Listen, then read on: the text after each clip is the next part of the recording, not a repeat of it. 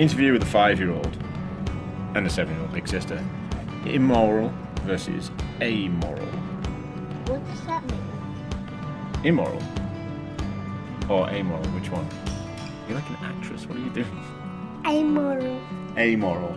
Yeah. Amoral No. means you don't know the difference between right and wrong. And immoral means you do know the difference. You just choose to ignore it and do the wrong thing anyway. So, you tell me something that's wrong.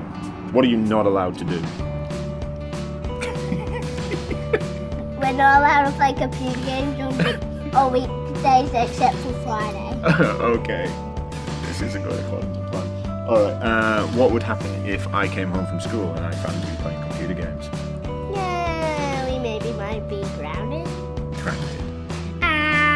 You just Smack your bunch. Shh, we're on TV. Alright. How do you know if you've done something wrong?